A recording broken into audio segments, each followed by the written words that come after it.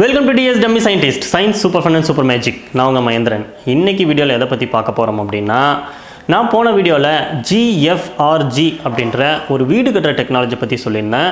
So அந்த GFRG பேனல்ஸை வச்சு கட்டின வீட்டுக்கும் நம்ம சாதாரணமாக செங்கலை யூஸ் பண்ணி கட்டுற வீட்டுக்கும் என்ன வித்தியாசம், அது மட்டும் இல்லாமல் அந்த GFRG பேனல்ஸை வச்சு வீடு கட்டணும் அப்படின்னா என்னென்னலாம் சேலஞ்சஸ் இருக்குது, என்னென்னலாம் கஷ்டங்கள் இருக்குது அப்படின்னு தான் இந்த வீடியோவில் பார்க்க போகிறோம். இந்த வீடியோ பார்க்குறதுக்கு முன்னாடி அந்த GFRG டெக்னாலஜி பற்றி நான் டீட்டெயிலாக போன வீடியோவில் எக்ஸ்பிளைன் பண்ணியிருக்கேன். ஸோ அந்த வீடியோ பார்த்துட்டு வந்தீங்கன்னா இந்த வீடியோ புரியும் உங்களுக்கு நல்லாவே. ஸோ அந்த வீடியோவோட லிங்க்கை இந்த வீடியோவோட டிஸ்கிரிப்ஷன் பாக்ஸில் கொடுத்துருக்குறேன். நீங்கள் கிளிக் பண்ணி போயிட்டு பார்த்துட்டு இந்த வீடியோவை கண்டினியூ பண்ணுங்கள். ஸோ இப்போ வீடியோக்குள்ளே போகலாம்.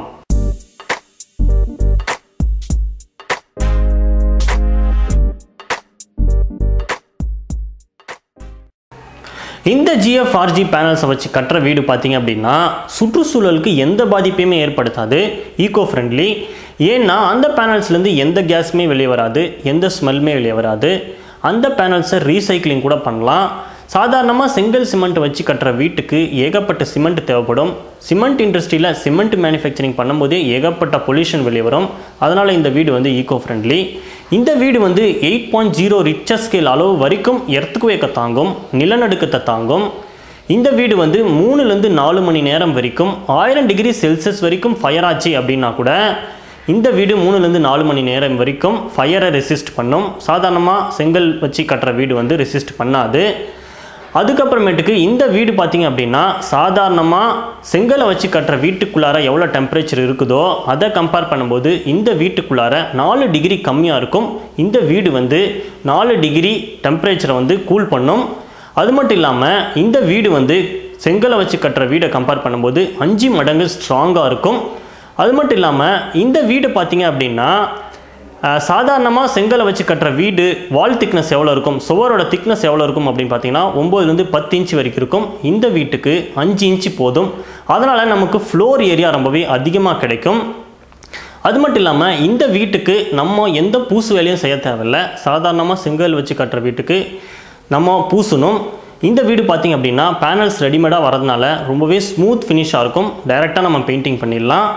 அது மட்டும் இல்லாமல் இந்த வீடு பேனல்ஸ் எல்லாம் பார்த்திங்க அப்படின்னா வாட்டர் ரெசிஸ்டன்ஸ். சாதாரணமாக செங்கல் வச்சு கட்டுற வீட்டுக்கு நீங்கள் வாட்டர் ப்ரூஃப் கோட்டிங் அடிக்கணும். அது மட்டும் இல்லாமல் இந்த வீட்டில் ஒரு சுவாரஸ்யமான விஷயம் என்ன அப்படின்னு பார்த்தீங்கன்னா, சாதாரணமாக செங்கல் வச்சு கட்டுற வீடு ஆவரேஜாக 50 வருஷம் தாங்கும். இந்த வீடு பார்த்திங்க அப்படின்னா 80லேருந்து 100 வருஷம் வரைக்கும் தாங்கும். அது மட்டும் இல்லாமல் அந்த பேனல்ஸில் ஏகப்பட்ட மைக்ரோ ஹோல்ஸ் இருக்கும். ரூம்குள்ளார ரொம்பவே ஹை டெம்பரேச்சர் இருக்குது அப்படின்னா அந்த மைக்ரோ ஹோல்ஸ் வழியாக அந்த பேனல்ஸ் எல்லாமே மாய்ஸ்சரை ரிலீஸ் பண்ணும், வாட்டர் வேப்பரை ரிலீஸ் பண்ணும். ரூம்குள்ளார லோ டெம்பரேச்சர் இருக்குது அப்படின்னா அந்த பேனல்ஸ் எல்லாமே மாய்ஸ்சர் அப்சார்ப் பண்ணிக்கும். அதனால் ரூம்குள்ளார ரொம்பவே கம்ஃபர்டபுளான டெம்பரேச்சர் இருக்கும். ரூம்குள்ளார இருக்கிற காற்றுல இருக்கிற ஈரப்பதத்தோட அளவும் ரொம்பவே கம்ஃபர்டபுளாக இருக்கும். அதனால் நமக்கு சுவாசிக்கிறதுல எந்த பிரச்சனையுமே வராது, எந்த டிஃபிகல்ட்டியுமே இருக்காது. அது மட்டும் இல்லாமல் அந்த பேனல்ஸ் எல்லாமே 40 டெசிபிள் வரைக்கும் சவுண்டை ரெசிஸ்ட் பண்ணும், பிளாக் பண்ணும். அந்த பேனல்ஸை வச்சு கட்டின வீட்டுக்கு ஆகிற செலவு பார்த்திங்க அப்படின்னா 30% வரைக்கும் குறையும். இந்த செங்கல் சிமெண்ட்டை வச்சு கட்டுற வீடை கம்பேர் பண்ணும்போது 30% வரைக்கும் குறையும். இது எப்படி அப்படின்னு பார்த்தீங்கன்னா, இந்த பேனல்ஸ் வச்சு கட்டும்போது சிமெண்ட்டு செங்கல் அதெல்லாமே நமக்கு நிறைய மிச்சம் ஆகும். இது எவ்வளோ மிச்சம் ஆகும் அப்படின்னு பார்த்தீங்கன்னா, நார்மலாக 1500 ஸ்கொயர் ஃபீட்டில் 2 ஃப்ளோர் வீடு கட்டுறீங்க அப்படின்னு வச்சுக்கோம். ஸோ இதை வச்சு பார்க்கும்போது 50% சிமெண்ட்டை மிச்சம் பண்ணலாம், 35% ஸ்டீலை மிச்சம் பண்ணலாம், 75% சாண்டையும் வாட்டரையும் மிச்சம் பண்ணலாம். பிரிக்ஸுக்கு பதிலாக பேனல்ஸை யூஸ் பண்ணலாம். லேபர் காஸ்ட் பார்த்திங்க அப்படின்னா 60% வரைக்கும் மிச்சம் பண்ணலாம். ஏன்னா இந்த வீடு கட்டுறது எவ்வளோ நாள் ஆகும் அப்படின்னு பார்த்தீங்கன்னா 3லேருந்து 4 வாரத்துக்குள்ளே கட்டிடலாம். அதனால் நமக்கு டைமும் மிச்சாகும், லேபர் காஸ்ட்டும் மிச்சாகும். இந்த பில்டிங்கோட வெயிட் எவ்வளோ இருக்கும் அப்படின்னு பார்த்தீங்கன்னா, சாதாரணமாக செங்கல் சிமெண்ட்டை வச்சு கட்டுற வீடை கம்பேர் பண்ணும்போது 60% கம்மியாக வெயிட் இருக்கும். ரொம்பவே லைட் வெயிட் பில்டிங்.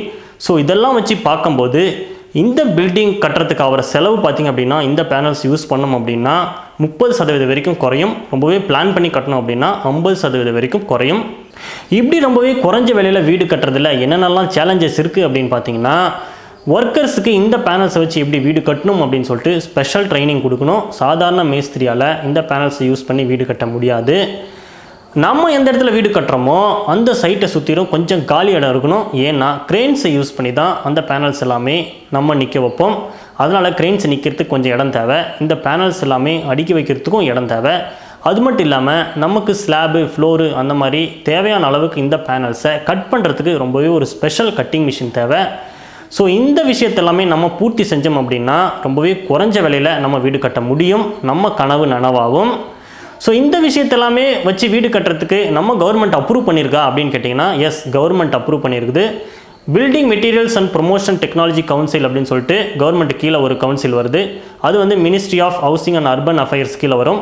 அந்த கவுன்சில் வந்து இந்த டெக்னாலஜி அப்ரூவ் பண்ணியிருக்கு. ஐஐடி மெட்ராஸுமே ஏகப்பட்ட ரிசர்ச் பண்ணி இந்த டெக்னாலஜியை சப்போர்ட் பண்ணியிருக்காங்க. ஸோ இதை யூஸ் பண்ணி நம்ம வீடு கட்டணும் அப்படின்னா என்வரான்மெண்ட்டுக்கும் பாதிப்பு இல்லை, நமக்கும் லோ காஸ்ட்டில் வீடு கிடைக்கும். ஸோ இந்த வீடியோ பிடிச்சிருந்தா லைக் பண்ணுங்கள், ஷேர் பண்ணுங்கள், கமெண்ட் பண்ணுங்கள். இதே மாதிரி சயின்ஸ் அண்ட் டெக்னாலஜி வீடியோஸ் எல்லாம் பார்க்கணும் அப்படின்னா எங்கள் சேனலுக்கு சப்ஸ்கிரைப் பண்ணுங்கள், நோட்டிஃபிகேஷன் பெல் சிம்லையும் கிளிக் பண்ணுங்கள். அப்டேட்ஸ்க்கு சோஷியல் மீடியா பேஜஸ் எல்லாம் ஃபாலோ பண்ணுங்கள். ஸோ இன்னொரு இன்ட்ரெஸ்டிங்கான சயின்ஸ் அண்ட் டெக்னாலஜி வீடியோஸோட நான் உங்களை சந்திக்கிறேன். Until then, bye from Dummy Scientist. Science super fun and super magic.